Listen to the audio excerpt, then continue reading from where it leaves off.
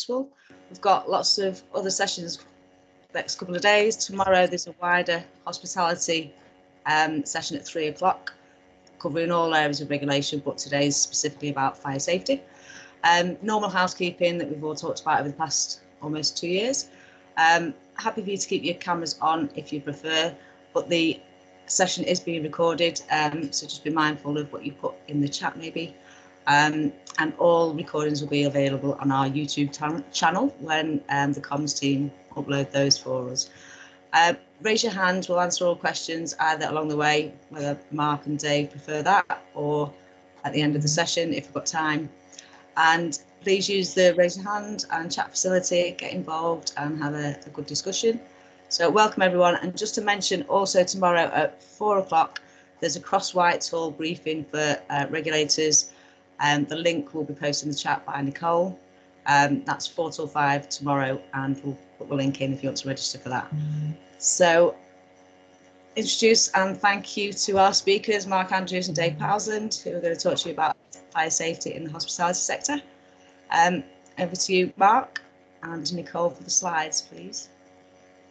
Excellent stuff. Thank you, Caroline. Just to correct Caroline on one thing, if there's any questions, of course, Caroline and Dave will answer all the questions.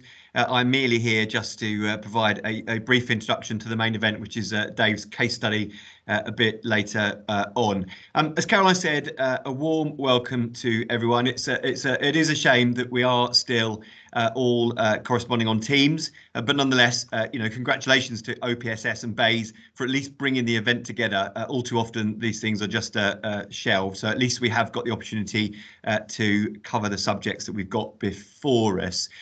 So I'm Mark Andrews, for those that don't know me, although I think I know most folk on the call, and I'm the National Fire Chiefs Council's representative for business engagement, and I work very closely with Caroline and BEIS colleagues to help line up BEIS and NFCC to support us from a regulatory perspective, as well as being a link and supporting the various sectors for which primary authority apply. So as Caroline said, I just want to restate a couple of those housekeeping. Please get involved in a session. There's nothing worse than being spread apart the country and just doing it on Teams. So please get involved in the comments, give lots of chat and support to myself and Dave, and show that there's the interest. And if you can have your cameras on, it's just nice to see some of the faces for who we are talking to. And as Caroline said, hands up or get involved in the discussion itself, although Dave and I will try and leave a bit of space at the end for something like a debate if possible. There I can see a couple of colleagues coming on, so hello to you all out there. That's it, nice. Good, so Dave will introduce himself in a moment when it gets onto his part. We've only got 45 minutes, so I really want to push on. I know we've got a really varied audience, and sometimes these aren't the very best mediums for getting engaged, but if we do get those questions in the chat part, we'll keep a log of that, and that will provide a really good start to some of the work I want today's session to be a legacy for, which I'll talk about in a moment. So why are we here? Why are you here? Well, I wanted to be clear about the 4 things I think that we will do this afternoon. One, as ever, for those that have heard me before, is a focus on primary authority, better regulation, and how we can overall help promote growth and recovery. It's an opportunity to highlight the government's hospitality strategy, which is crucial to the session this afternoon, and a bit of learning for those that aren't aware of the strategy and what it does. An opportunity to reflect on the Regulators Pioneer Fund and the project that is being supported by NFCC and West Sussex County Council, where I work in my day job. And lastly, and perhaps most importantly, an update on our Do You Have Paying Guest Guide, which I think will underpin a lot of the way that we help regulate, particularly with the small and medium-sized businesses going forward. So just one final point, I think, before I get on to the presentation itself, and that is just, thinking about when we come onto these seminars, come onto these conference and choosing these sessions, the so what question, what do we want to leave as a legacy from this next 40 minutes or so? And when I reflect on doing this last year, which again, some of you will have joined me at, we were focused at that point on housing with care. We did a similar session, really good engagement. But what I'm really pleased to reflect on 12 months later, but as a direct result of that presentation and your contribution, those that were there, we have managed to have a Housing with Care meeting that is now a really sustainable part of the BEIS and NFCC calendar that is really starting to help shape and influence and share best practice and be supported by the Home Office, LGA and other key stakeholders. So similar to that legacy, I want this afternoon's session to leave behind something of a sustainable impact as we all try and grapple with recovering from this dreadful couple of years that we have had in terms of the pandemic. So if we can, Nicole, to move on to the first slide, if we could please, just to set a bit of context and first of all focus on the hospitality strategy that I made reference to. And if we just take a bit of a wee step back, as ever, this thing about primary authority and business engagement for me and those that have heard me speak, I often talk about the business of relationships, network and the wider support. And already by coming on this conference, you're doing your bit about trying to help and support us be a bigger, greater network that can help influence change and help influence the recovery that we so desperately need on our high streets, and we so desperately need to support our friends in the hospitality sector. So that relationships, that network is absolutely the first sort of key point I'd like to draw ourselves towards. A hospitality strategy is great, and we'll talk about that in a second. Regulation is there to do a job, but overall, us as regulators, as officers, as colleagues, that relationship building to help promote consistency, to help promote better, smarter working is absolutely fundamental. And as the business engagement lead for NFCC, I'm always going to strongly promote that. And I think better regulation, I think primary authority really underpins what relationships and partnerships are all about. And working in a primary authority and working to support each other is really where the good work happens and the magic happens to provide that better regulations and help our economy and businesses grow. And certainly helps us as the National Fire Chiefs Council's regulators deliver on consistency, which we need to always have a focus on. It also, of course, from a regulator's perspective, those of you out there that are regulators, really helps with that efficiency and effectiveness. And I hope Dave's case study later will help draw some of those really key points out. And frankly, although I talk about efficiency, I talk about effectiveness often with various conferences and pieces of work that I do. I'm not so sure there is quite a time or a topic such as this where those two words have been so applicable. So just reflecting on the hospitality sector for a moment, we know that it's comprised of nearly 150,000 businesses around the UK and employs nearly 2 million people. And back in 2019, before all of the pandemic hit, it was generating to UK PLC over £40 billion in gross value added, all of which are really significant numbers. So how do we help restore some of that? The COVID-19, of course, has had a big effect on the hospitality sector, and we've all witnessed through the news and the media and all of some of the challenges it's had. And despite the significant investment and the support that government has given, particularly this sector, there is still lots of work to do.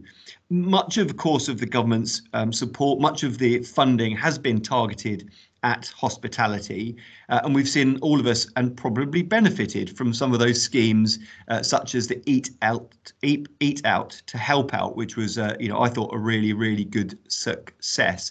But what we're here to talk about now is about how we can make that sustainable and bring life back to our high streets. Thank you, Nicole. So I'll just ask again as a sort of first action for you, because it's not going to be me doing all the hard work this afternoon, that you take a note of that BEIS, that hospitality strategy link that's on top of the on the bottom of that slide.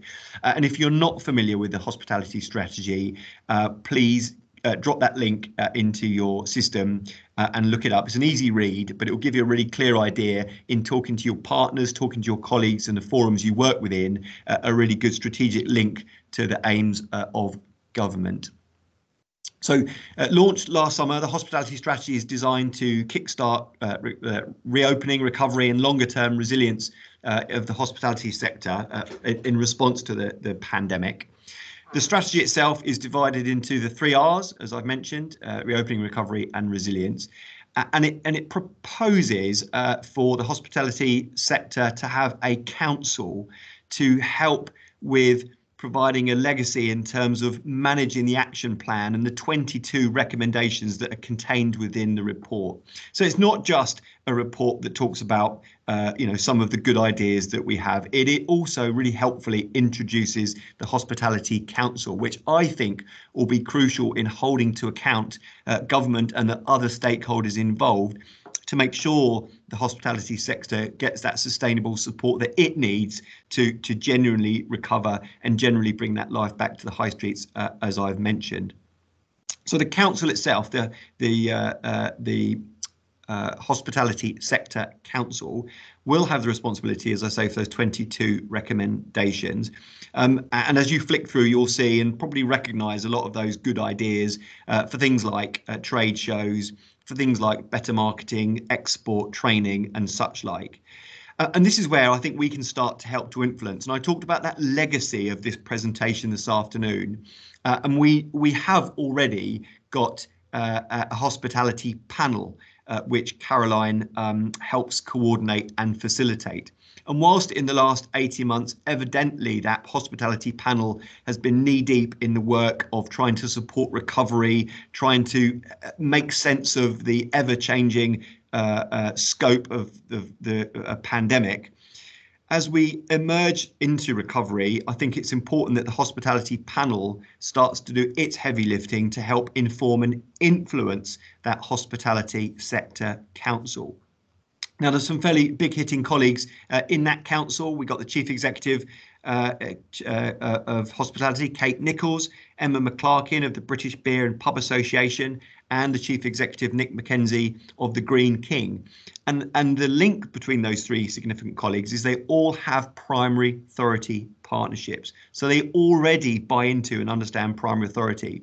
So for us as a group, anybody on this call, I think we absolutely need to get involved in the primary authority panel, hospitality panel, and make sure that that is the forum where we take forward our good ideas to help influence and hold to account, frankly, against those 22 recommendations and help our partners find that gateway of that and that voice in terms of that influence.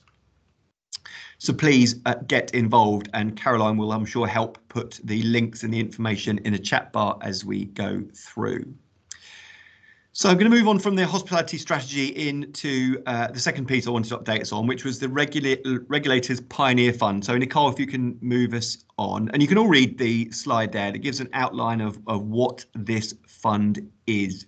We all like to benefit from grants that are out there and make the time worthwhile in terms of filling in these various applications. And the National Fire Chiefs Council spotted an opportunity to get involved in this particular fund. The Pioneer Fund, as the name suggests, helps encourage innovation and growth. And spotting an opportunity, the National Fire Chiefs Council and my colleagues in West Sussex Fire and Rescue Service were successful with one of those bids, securing just under £200,000 to develop a new virtual technology app or application to assist in business engagement and help businesses understand fire safety in the workplace, which we know is still an issue. Traditionally, we've done this in a various number of ways, from leaflets to engagement sessions to portals on our various websites. And what the NFCC are trying to do here is underpin that basic fire safety awareness through a more interactive, more 21st century virtual reality tool. I'm sure we'll be able to give a demonstration soon, and it's a nice look forward to probably some of the work we can do through the panel I've made reference to. But basically, it's a virtual reality tool whereby it'll be a free portal that the NFCC will host, and all of our Fire and Rescue Service colleagues will have free access to it that you can then pass on to your partners, your partnerships, And the model will be that the staff or managers will be able to go onto that portal and learn about the basics of fire safety. And we can absolutely model it to represent a hospitality type setting. And yeah, it's really interactive. It's really engaging. It's much more fun than just reading through a leaflet, and really does prompt you on some of those basic fire safety awareness and risk assessment thoughts that colleagues should have. And the wonder of the tool and the magic, if you like, is the fact that every time there's an engagement or an interaction with that particular tool that will be published all around the country, is that in the background, it'll be gathering data and trends and information from the user that is navigating their way through this virtual reality restaurant come kitchen. So that, for example, if the colleagues consistently make mistakes around portable firefighting equipment, or make mistakes around notices, signs, means of escape, it doesn't matter which element of the fire safety, that data will all be recorded and fed back into NFCC. So whilst at the front end, it's a fairly straightforward bit of gamification of fire safety awareness, in the background, it's gathering some really important trends and data that, frankly, we have not had in our sector ever to be able to influence and inform future protection, prevention strategy. So a really exciting bit of innovation led by National Fire Chiefs Council, and I'm really looking forward to an inevitable launch in due course that your partners and yourselves alike can be involved in. Okay, so more of that in the future. Nicole, if you can just move on to slide 5, please. So some folk, I'm sure, will be well aware of the Do You Have Paying Guests guide, I'm sure. And frankly, the moments that I have left on this presentation will not let me do justice to the work that we've been involved in trying to get this, what appeared to be a very simple pamphlet published. And really it chimes, rather than me get into the detail of the pamphlet itself, because it's a guide for simple hospitality premises. I just wanted to reinforce the context of what this represents, because the whole session today is about better regulation, partnerships, smarter working, relationships, as I talked about. And here is an example where the National Fire Chiefs Council worked really hard to deal with what was more of a macro challenge around the ever-emerging, ever-exciting, dynamic, really fantastic shared economy sector that is making its way in all sorts of different ways, but certainly in the hospitality sector, to really do great things for UK PLC. But without getting into the detail on this call, evidently there was some challenge around, great that that is a flourishing sector, but how do we effectively provide balanced, consistent, pragmatic, proportionate enforcement? And how do we make sure that the traditional hospitality sector, who register and license and come under the full sort of regulatory framework, how do we make that balance as regulators? And actually, I'd like to claim the fact that NFCC did a really good job with our colleagues in the Home Office and the Department for Culture, Media and Sport in reviewing this guide to provide something that was far more proportionate, that helped that shared economy and the traditional sector provide that proportionate level of enforcement and safety for our guests from home and abroad in a really simple way that was not burdensome, but yeah, still focused on keeping folk safe. Well, that's all well and good, and exciting news was this was and will attract Article 50 support from the Secretary of State. But folk will know that this is 18 months out of date now in terms of being published.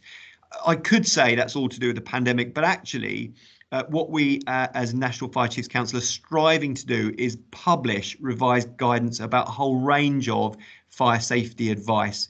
And this Do You Have Paying Guest guide will be relaunched as part of a series of small guides by the NFCC that will include a guide to simple flats, a guide to simple non-domestic premises that used to be the old short guide to keeping your premises safe, and then this guide as well. And we're in the final throes of finalising that for publication. So it was just to mark everyone's card that it's well on my radar. keeps me awake at night, frankly, but it's well on my radar, and it will be published soon, and will be a real benefit for those colleagues out there who are engaging with partnerships, who have got that multiple, unusual, small premises that we see a proliferation of around our beautiful countryside, and attracts so many visitors from around the world, and provides that proportionate approach to fire safety. And just to prove it, the next slide, Nicole, which was really important to us in terms of primary authority, consistency, proportionality, is there is a series of case studies which give a really clear and unambiguous solution to the fire safety standards we expect in the various scenarios, from an open plan studio flat, as you can see there on the screen, to small houses, to horse boxes, to caravans, to yurts, and you know, a long list of other scenarios where you can these days get accommodation around the countryside. So hopefully a really good piece of work once it's published. Thank you, Nicole.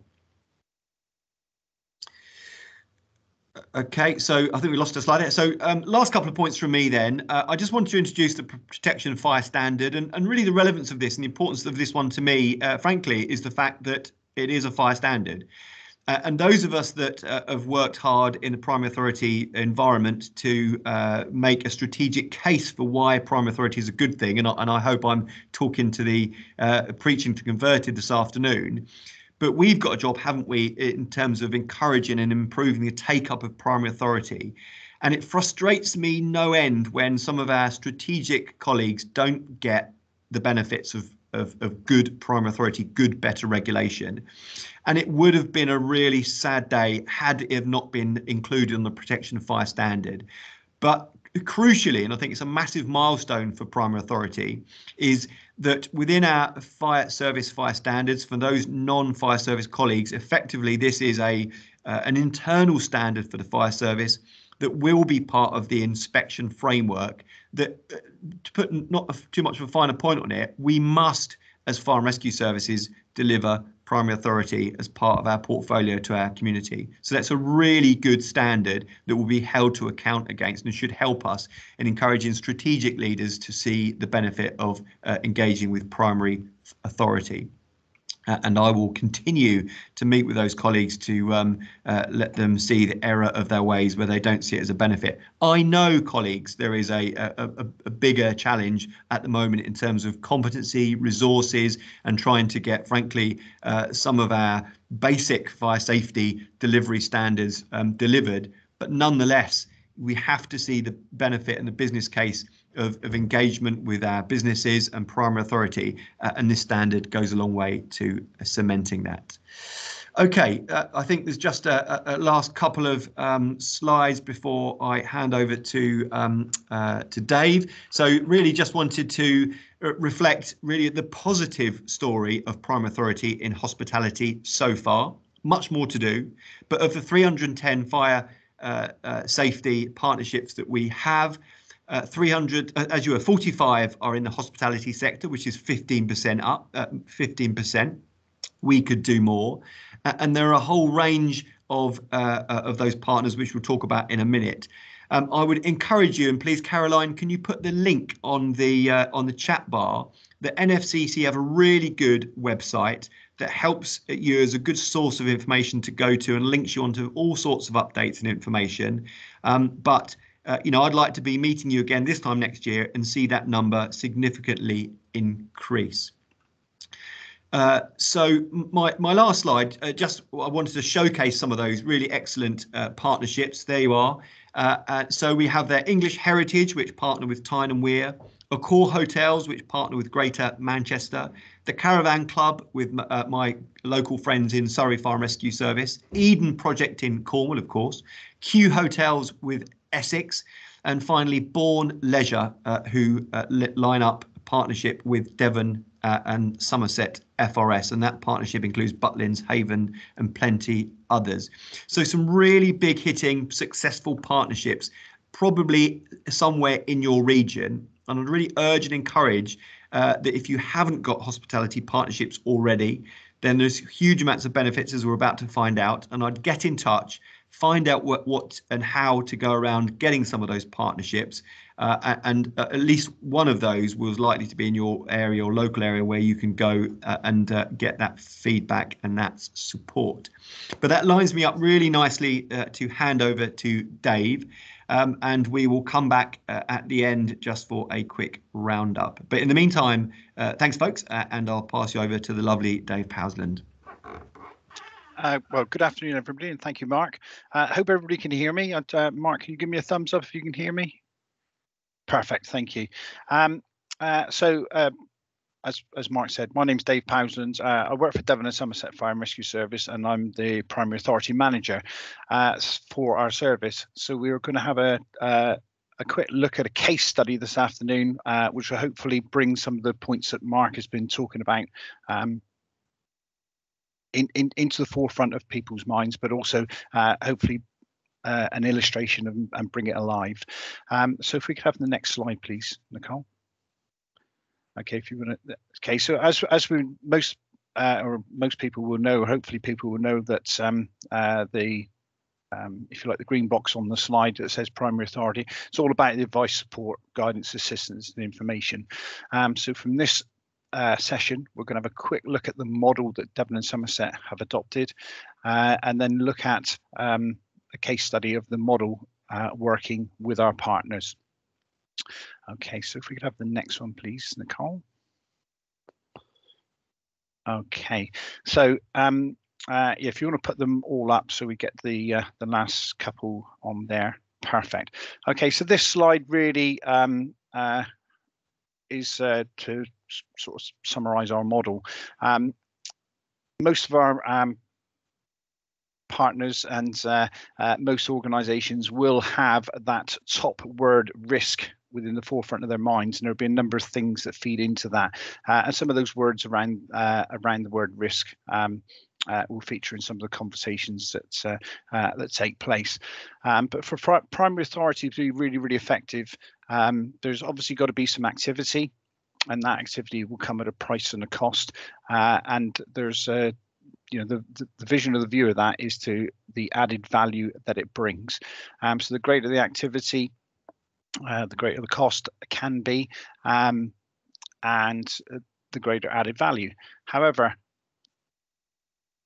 what I would like to do is to sort of focus on the picture in the middle, really, because that one is quite key for me, and it's about actually the engagement and networking and the people around the table, and that's not necessarily within a business that's compliance or regulation sits with one person or one directorate. There's a number of people who feed into that, and the regulators as well as the businesses around the table are quite key to that, and that's where I think it really, really sits with primary authority, and from that the activity can come, and there is a cost as well, and I'm sure Mark will perhaps give his thoughts from a strategic leadership perspective of a regulatory authority. It's actually the cost if that discussion and those forums don't take place, because it's the cost of having to regulate and go and enforce and to take it down a route rather than the engagement and getting it right from the point of view of taking people on the journey and moving that forward. And like I say, the outcome hopefully will all be the added value. Okay, so if we could have the next slide, please, Nicole. Okay, so on the next slide, you can see we've got there. So Devon and Somerset are in primary authority with Bourne Leisure. So a piece of work that we did to add some value to the business, but also to regulators, is that one aspect that we found with our original partnership with Bourne Leisure is that there were a number of people who didn't recognise or pick up that Bourne Leisure were actually the, if you like, the parent company or the umbrella company for Warner Leisure Hotels, Haven and Butlins. So a number of regulators were visiting when the conversations came up. Oh, we didn't realise you were in primary authority, or we didn't realise that the partnership was there. You know, can we, engage and the such like via alternative methods? So one of the things that we did working with OPSS was to have that conversation and to be able to get the individual brand names, which are trading organisations within their own right, are now recognised as separate partners. So when local regulators are looking at the register or looking to engage, they actually pick up that Haven is a big part of Bourne Leisure, but Haven is registered as a business and a partnership on the Primary Authority register. Okay, so if we can have the next slide then, please. Okay, so for the case study to bring some of this together, with Bourne for Haven, the Haven brand of the business, they looked at changing their business a little while ago, and they were looking at introducing some semi-permanent tented structures onto some of their Haven sites. And as part of that process, what it meant was they needed to change some of their site licensing. And one of the things they found from the business perspective is that when they went to change or amend their licenses, because they were introducing these new types of structures, part of the consultation process, they go to local fire and rescue services and say, well, what's your view on this? How does this affect the fire standards? What would you expect to see? So because there was no national guidance, there was no sort of set standard for these, they got a raft of replies, and you know, as a business they found that quite difficult to sort of deal with, and sort of say, well, actually, if we have this here, are we going to have that there? Well, they've asked for something else. So again, from that consistency point of view, they approached us as their PA partner and asked if we could sort of work with them. So as the picture indicates there on the screen, then we looked at what the pieces of the puzzle were, we put that together, and it was all about understanding but also managing the risk. So if we can have the next slide, please, Nicole. So from that, we did a piece of work with the business, and we came up with some primary authority advice. So the primary authority advice was issued some time ago. It's been regularly reviewed, and it's next up for review in 2023. From issuing that primary authority advice, the NFCC's event safety working group at the time actually made contact with us and said, would ourselves as Devon and Somerset, but also our partner, be comfortable if that was looked at, because there was a piece of work that the NFCC were looking at through the event safety group, is to come up with some general guidance. So that was those conversations took place, and within a very short period of time, it was adopted across Wales through the Welsh Assembly, and that was adopted, which was picked up in the document that's referenced on the right hand side of your screen. As a result of that happening, the NFC, we then did a slightly wider piece of work with the NFCC, and all the information was put through the Fire Engineering and Technical Standards Committee, and from that the NFCC National Guidance was produced, which is on the next slide, I think, Nicole. So from working with our partner to address an issue that was identified under the primary authority, we were able to pick that up, and then we did some slightly wider piece of work outside of the partnership, but in relation to supporting the NFCC, and this guidance was produced. That then further went on onto the last slide for me, where the primary authority advice was obviously doing what it needed to for the business, supporting the business. That subsequently went on and was supported the National Fire Chiefs Council. That was recognised by OPSS and BEIS, and the outcome of that was recognised for a Regulatory Excellence Award. So that's really just an illustration of all that coming together and how primary authority, I think, works really, really well. So it was fire safety related, but it came out of a fire safety query in relation to site licensing, which was actually covered by a different piece of legislation, a different regulatory body. However, what it did do, and it did illustrate, and going back to the picture I used earlier on the slide, it was about actually everybody getting around the table, understanding what the issues were, and looking at where that could best sit and support. So that's the case study. So I'll hand back to Mark, unless anybody's got any questions. Okay, that's excellent, Dave. Thanks very much. And I think more than the strategic overview, that case study and case studies like it. And again, I would really urge delegates on this call to go onto the NFCC website, because there's a whole range of really good case studies there that bring to life and give your business case for you, frankly, as to why Primary Authority works, why it delivers the consistency and the benefits for you as a regulator, as well as your partner, and more broadly help, of course, with that hospitality strategy we talked about right at the top in terms of our small bit towards that UK PLC recovering. So I've got a couple of other points that I can reflect on, I think, that are important for the session. But I'm also really keen that you have your voice, folks. So Dave and I and Caroline are keen to hear your thoughts on what we've said, challenges, issues, before I perhaps do a couple of minute summary right at the end. So I'll just pause there for, I'm sure, a rush of questions and thoughts from the floor. Just one at a time, if you wouldn't mind, please. There's been a couple in the chat, Mark, but one was about the fire safety awareness tool. When is it going to be launched? And I think it's still hoped for April. We've seen a demo just before Christmas. It's looking really good. But there is a session on Thursday about innovation in regulation. Regulators Pioneer Fund are presenting at that, and so is Richard Fowler, who's leading on this from NFCC. So if you want to join, I've sent the invite to a few of you. Let me know, and I'll send the invite over to you. But it's quite exciting, even from someone without a fire safety background, to see it developing. That's that one. I think that was it. I like Susan's question about the new tent guidance. I think I've stayed in one of those tents, by the way, Dave. Just saying. Fantastic. A tent with a fireplace inside it. What could go wrong?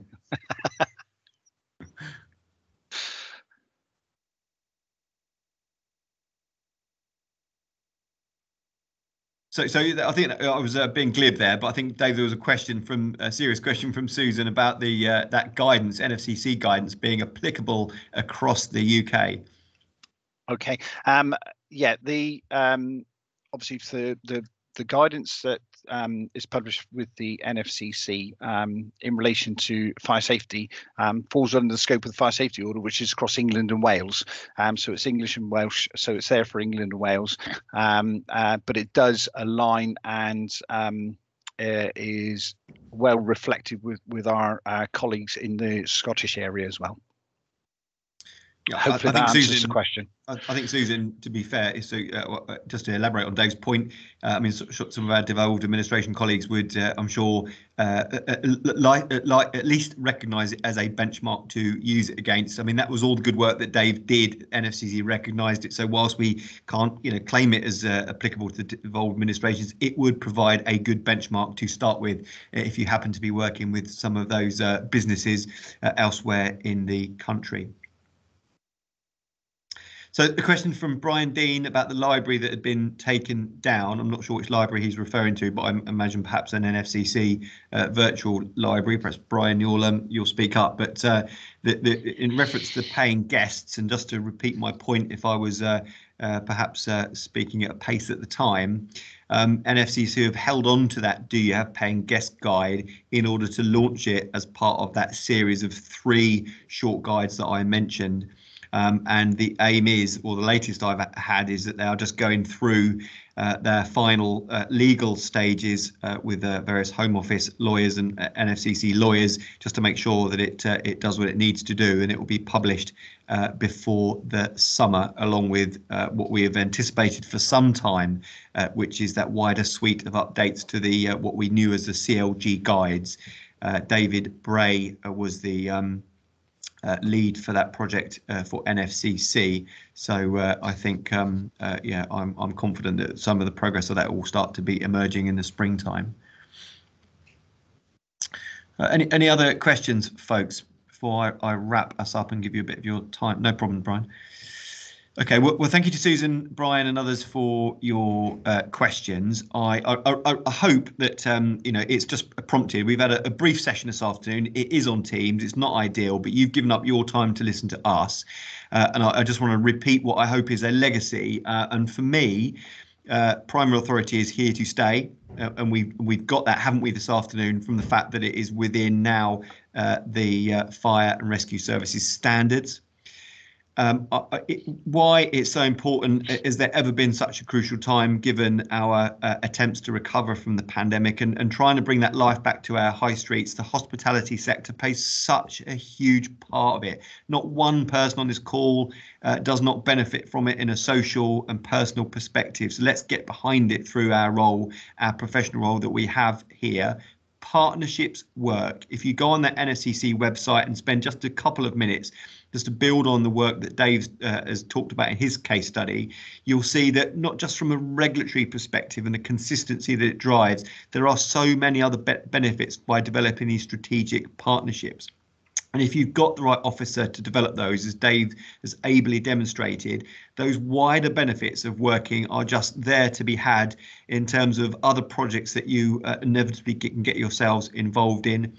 We in West Sussex are just working with a pipeline partner, and some of the discussions that we're having are really exciting about how we can benefit each other, as well as, of course, delivering that really important regulatory role that we have. So, I just want to really urge and encourage, and if there is that bit, the bit that as a sector, as a fire sector, or whatever part of the regulatory environment you represent, we have a challenge, don't we? Staffing, the pandemic, there is all sorts of factors that affect us and our ability to deliver effective primary authority. But to my fire colleagues, the answer is within your own organisation, and you need to nurture those colleagues, those firefighters that currently are out there doing the good stuff on the front line, are our primary authority officers of the future. So the sooner you get those folk engaged in this work, the sooner you get our firefighters involved in all things primary authority, that I think the benefits they'll see how they can contribute to that into the future. And when Dave, myself and other colleagues on the call move on, then they will be the officers that will replace and get involved. And the sooner you get that responsibility pushed down to firefighter level, the better off we will all be in the future. But for now, I'll put my contact details in the chat bar. Again, I'd just like to thank you all for spending some time joining our session this afternoon. For it has been engaging. My final message will, of course, be about the hospitality panel, and please join myself and Caroline on that panel. It's one thing to sit for 45 minutes and listen to me this afternoon. It's quite another to get up and influence change. That's what we need, and that's what that panel is designed to achieve. So get involved, get that conduit to your partnerships, and help us hold that hospitality council to account over those 22 recommendations, and let's hope for a much more positive look forward and a great deal more partnerships in the future. But for now, thanks very much. I'll just hand back to Caroline for the final words. But thanks everyone, and thank you, Dave. There's just a couple of bits in the chat, Mark, that you might have missed. JJ, Jonathan James, however you want to address him, JJ, wants to know if you want to add anything about Airbnb. 30 seconds. Well, only my reflection on the Do You Have Paying Guest Guide now, and we are. I work with Airbnb. I'm on their expert panel. So they benefit, if you like, from the revised Do You Have Paying Guest Guide, because when I talked about the shared economy, I was using the generic term, obviously, for all of our colleagues that work in that space, not just Airbnb. We recognise it is a challenge to provide consistent advice in what is such a fluid and dynamic and exciting sector, but nonetheless, that's what the Do You Have Paying Guest Guide is predicated upon. And I'll say, the Airbnb are really excited and supportive of that proportionate, pragmatic approach that helps bring together the more traditional hospitality sector with that exciting new up and coming shared economy, of which, of course, Airbnb is just but one.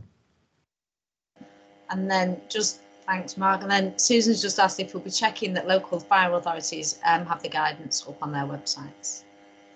Yeah, Susan, they will. As I say, we're probably a couple of months out yet from them being published, and we'll do some, I'm sure, some quite exciting launch around that new guidance, because it's been much overdue, frankly. But as soon as it is, it'll be hosted by National Fire Chiefs Council to make sure that it is consistent and updated and fresh. But you'll find a link on that either through your local fire and rescue service or directly into National Fire Chiefs Council. But I'm sure, Susan, you're going to be putting your name down for the hospitality panel, so we can catch up about that another day. Right, just run slightly over, but thanks everyone for joining us. I hope you've enjoyed today's session this afternoon and the rest of the sessions today, and I hope to see you at future sessions over the next couple of days. Enjoy the rest of your evening. In normal times, we'd all be heading to the bar, but maybe next time. So thanks again. Thanks, Mark. Thanks, Dave. Thank you. Thanks, folks. Thanks, folks.